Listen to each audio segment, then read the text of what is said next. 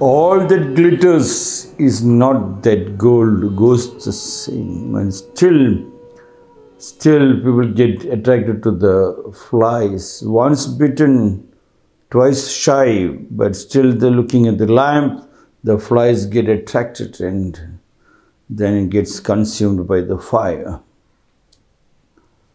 The 14th story from the Zen Flesh, Zen Bones, written by Paul Reps. Muddy road. Tansen and Aikido were once traveling together down a muddy road. A heavy rain was still falling. Heavy rain and the muddy road means the problems. That was the real meditation. But something went wrong with the Indian yogis. They said to meditate you must go to a silent place. But they never taught them that they have to be silent. They have to make the mind silent. They have not to get attracted. All that glitters is not that gold. Once bitten, twice shy, they said. And instead they said, Himalaya, go to the Himalayas and meditate. And you will see Brahman, you see God. And everybody who had a fight with their wives left homes to become a sannyasi, to become a yogi, rushed up to the Himalayas.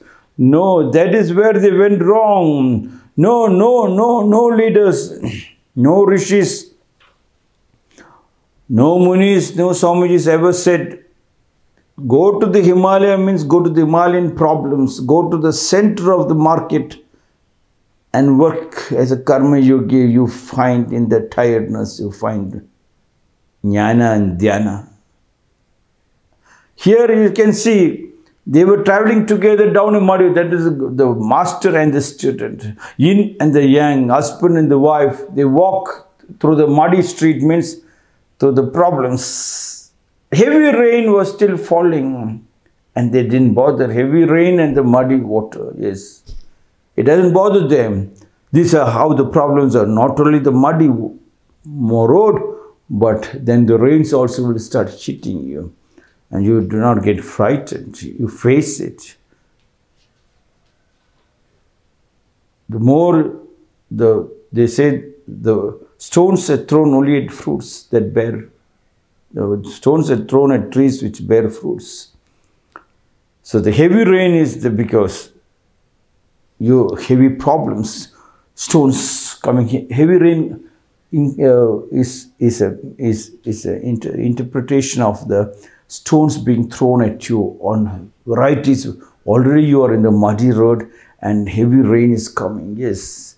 Coming around a bend, they met a lovely girl in a silk kimono and sash, unable to cross the intersection. Yes. That is a time when you are in trouble. You see another one, beautiful object, rich. You don't divide them between rich and the poor. Here they said a beautiful girl, because the men gets attracted on the name girl, because throughout their life they have been suppressed, especially the priests have been suppressed. The girls are bad, don't go near the girls, etc., etc. The more you say they're ugly, they're bad, men get attracted. Opposite.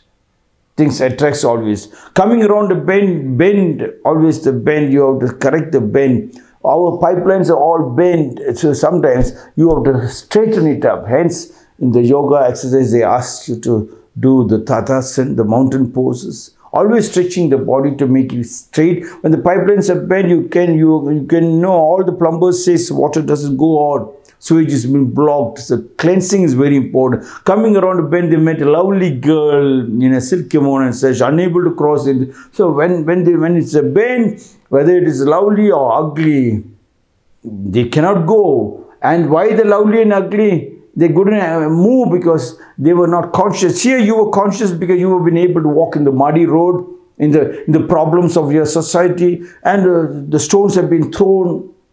There is heavy rain, and with all that problem, still you see somebody is in trouble. You don't go talk about your trouble because you have become very, very strong to take that much of punishment. Yes, without Karma Yogas keep doing work, they're expecting results.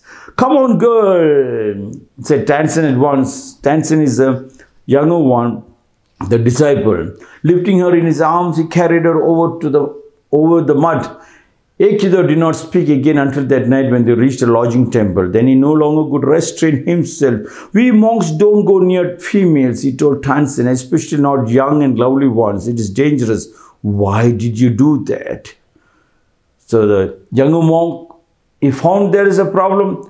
Gold that glitters is not the gold. He finds something was glittering. He got attracted. He rushed up. He bought a kebab. He ate a kebab. He got a Chinese noodle. He ate Chinese noodle. He bought his shoes. All the glittering. All the beautiful girl.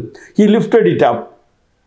After eating, he brushed his teeth. He came out. After checking those things, he gave it back to them and then he came. But the elder monk, the senior monk, he couldn't restrain anymore. When they reached a lodging temple, then he no longer could restrain himself. We monks don't go near females, means don't go near. All that glitters is not that gold. We don't go to the materialistic world of the film theaters. We don't go to the hotels. We don't buy unnecessary clothes. The clothes what is given is all our clothes. No other jeans and t-shirt, shorts. How could you go and touch that jeans and t-shirt? How did you go and buy that ice cream? Not only ice cream you bought it, you also ate it. That was the connecting. We monks don't go near females. We are not supposed to go and talk to another one religious people. We are not supposed to go to another caste. But that was not meditation. This and that never came. Then why you are calling yourself this religion and that religion? Why you are calling upper caste and lower caste? Rich and the poor?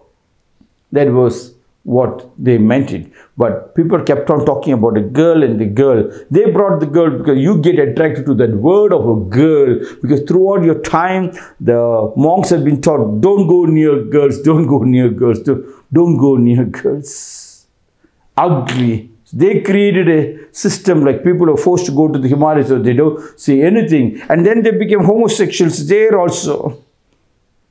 It has not stopped them.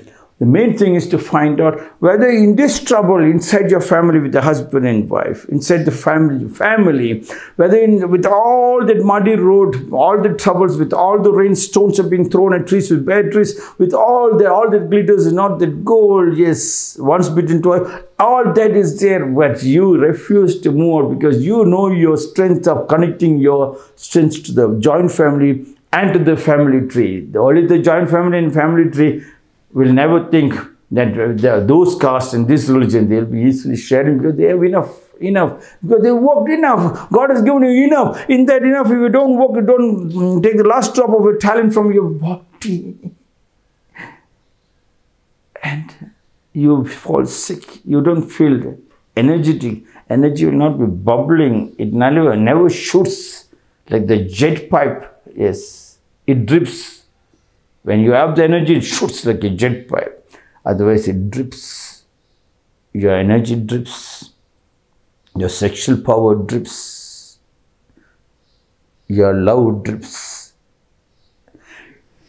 It is dangerous. Why do you do that? I left the girl there, said Tansen. Are you still carrying it? He said, I already ate it. I left it there. Why are you still carrying? It is just a feeling of getting attracted. It is a problem in the society. I found that is neither this caste or that caste. Who are we to find out this and that? A girl is in trouble. A problem is in the society. I went to the society.